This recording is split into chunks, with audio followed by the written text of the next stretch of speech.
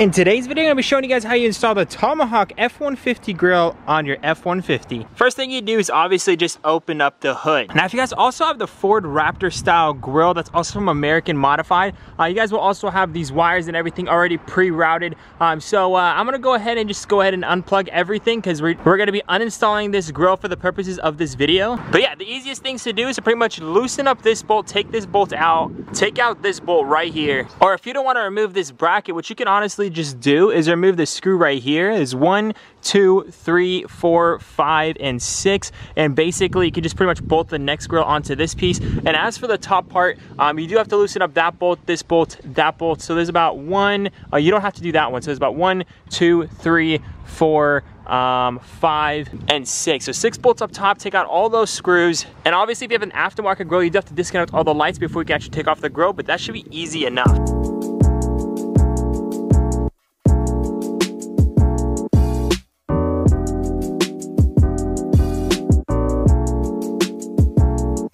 Now, once you're removing all those bolts, the next thing you guys have to do is just pretty much pop up all the tabs that are behind here. So if you guys have a plastic pry tool, that is a way to go. Unfortunately, I do not have one right now, so I'm gonna be using a flat head, but if you put the flat head against the paint, you could destroy your own paint. So just make sure you're using a rag or something, and then just pretty much get it in the grooves and pop out all the tabs. And once all the tabs come out, we'll be ready to install our new grill.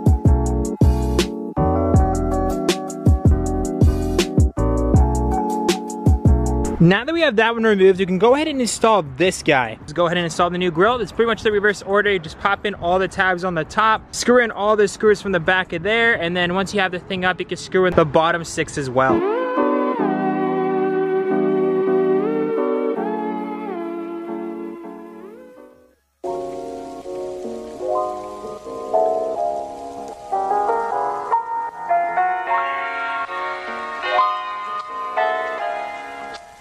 And just like that, guys, we've got in all 6 screws up here, and then also up here we have all 6 of those screws put in, which should automatically suck in the tabs once you line those up. So if we bring down the grill now, you guys can see the grill is pretty much fully lined up, looking so good all the way across. Here's how the grill looks on the truck. Let me go ahead and close the hood real quick. We do have all these wires sticking out, so don't mind that.